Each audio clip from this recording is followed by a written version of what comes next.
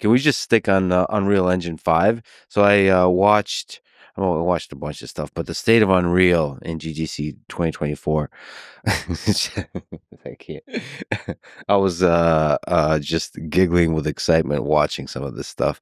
So just if we can talk about different things here, just to nerd out a little bit. So and people should go watch this video. They talked about the dirt. Uh just the ultra realistic, and this is for Marvel 1943, which is kind of putting the Marvel universe into Nazi occupied France in the winter.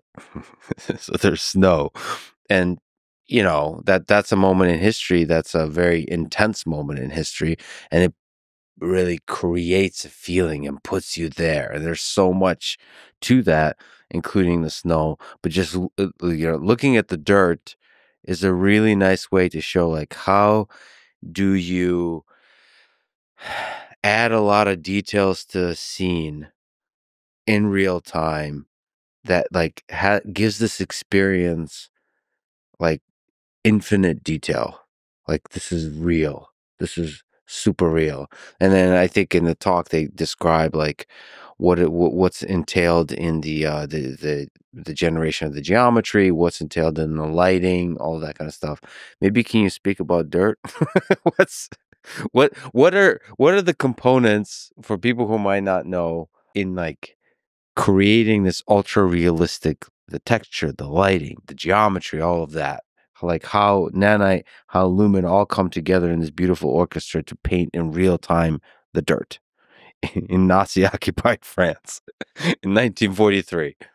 Yeah, well, Yeah. there's a lot happening here on screen, and the real hero of this image isn't Epic. It's the artists and technical artists who work together to build this environment because and the reason we showed it at GDC was it went way, way beyond what we realized the system was capable of doing, largely because of their brilliance. And this is the magic of computer graphics.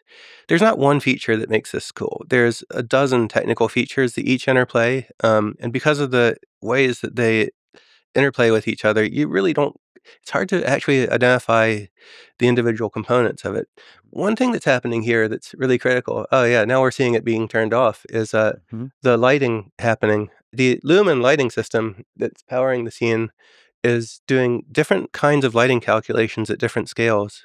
Um, this was the work of Daniel Wright following a decade of moving the state of the art of lighting forward. But his theory, which was rather controversial at the time, was that if you have enough levels of lighting calculation, then you can get everything, global illumination working everywhere from the absolute highest levels of a scene, that buildings are casting correct shadows, all the way down to details like you see on the dirt here, all working in concert and without distinguishable boundaries.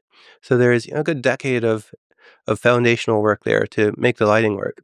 In particular, when you see the very detailed shadows interplaying between the ice and the dirt there. Mhm. That's screen space lighting. There's actually shadow calculation going on, uh, not based on the world, but on the pixels on the screen. Because that is the only way that we could possibly do those calculations fast enough, running them in a pixel shader. Yeah, watch this. Watch the when you add the objects, when you add the textures, the different layering, all the shadows that have to be computed. Yeah, yeah. Boy. That shadowing's the amazing thing, but the reason that works is counterintuitive. When somebody first explained it to me, I was like, "That's really clever, but I don't think that will work." Yeah. But it does work because if you observe the positions of incoming lights and you know the z coordinates of the different pixels on the screen, you can figure out how geometry there is likely to occlude other geometry. Mhm. And even though it's only an approximation and isn't perfect, it looks perfectly good to the human eye and gives you the subtle shadowing that you see in a scene like this. It makes it look highly realistic. And the shadowing influences other things. There's also some really interesting things happening with the color here. And I'm not even sure what's causing, it looks like color is bleeding from some parts of the snow onto other parts of the snow. It looks like there's some subsurface scattering going on. I'm not even sure if that's being used in this scene. And then there's a material layering system for laying down, layers of material, dirt, and um, snow and other things, all making that work. And then there's the light bouncing off of the geometry, which is another system for lighting on top of the global illumination system. What about reflections too? Is that count as the light bounce? So there's a light bouncing off of stuff to light it up in different interesting ways, but then there's also actual literal reflections in like we're looking at a puddle in the dirt. Yeah, that's right. Well, the engine supports a number of different reflection techniques. One is calculating basically textures that capture all the lighting in the scene, and then bouncing that off of uh, texture maps so you can see different lights bouncing off of different pixels in different ways. And then there's individual lighting casting reflections off of things too. And a lot of this is under the control of designers. And one of the things that's yet to do problem for the future is you don't just like press a few buttons and this kind of scene magically appears. This is a lot of work Mhm. from some highly skilled people, not only building out this particular scene, but in setting up the material layers so that you get the dirt with the ice layered on top and all the reflections working. And they had to make a number of technical art decisions to make this work. And if a novice who hadn't, worked very hard built the kind of scene like this, it wouldn't look nearly as good. So one of the challenges we have is to make building this kind of quality level even easier and more seamless and automatic. You'd like to just build a scene and say, use this material here and have this appearance come out of it. Yeah, and I mean, once you create the scene, you could do things. I remember where they said like, "Can you turn off the headlights?" I forget. Mhm. You could control the lighting. I mean, all of this we should say like I mean, this is dynamic, so you could change the position of the light. You could turn on the lights and Yeah. off the lights. That's incredible. So this is all real time. The geometry, the lighting, the textures, all of it, real time. This is the power of awesome technical art, 3 decades of feature development, and, you have to give credit to the 20 teraflops of graphics performance that NVIDIA is delivering. Thanks, Like, NVIDIA. 90 megahertz to this. 90 megahertz is 90 megaflops. This is 20 teraflops. That's a big change. That's a lot. So one of the other things that they talk about in the presentation is about snow. So you have to, if you're talking about 1943 in Nazi Germany in the winter, you know, there's a you have to create a feeling. One of which is the season, the winter, the cold, and you can control you have to cover everything in snow, and here shown is the ability to control how much snow covers the objects. So the ability to do that for the artist is incredible. Like just to control how much snow is in the scene dynamically like that. That's cool. Yeah, That's really cool. there's a cool system for material layering and a dozen pieces coming together here. You also notice, there's fogginess and there's some hot objects emanating fog. An artist did that. That didn't just arise automatically. So that's called material layering. So an artist creates the different materials and are able to like layer the scene with it. Yeah, layer materials on top of each other and see how much of each material should be protruding in different places with the engine handling transitions and things like that. And that's on top of the sort of the geometry that creates the structure of the scene, and all the occlusions that have to be computed. I mean, okay, I got to go to the other one that was just blowing my mind, which is smoke. Let me see that. Look at Yeah, yeah, that.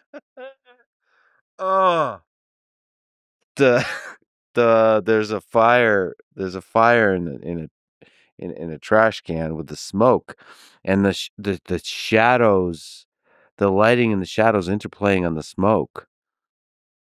This is real time? yeah. That's all real time. What the hell? So how do you do that? Was that how do you do the smoke? Well, there's a really powerful particle system underneath. It's providing the technological foundations for this sort of thing. But there's awesome artistry on top of that, uh, and an awesome physics engine powering it. Um, it's hard to tell exactly which piece is doing what, Yeah. but you have several different particle systems there. There's one for the fire, and then there's another one for the smoke coming out of it. Um, the really interesting thing happening with the smoke here is that it's occluding light. There's calculation of how the light should diminish as it travels through smoke, and so you're seeing the lighting on the smoke being the really interesting thing. And there have been a lot of attempts, but this was the first demo where I felt like this kind of smoke had really no longer looked like a video game. It looked like just a burning trash can billowing out dark smoke. And it's the artist's sophistication. It's a very, very, very large part of it.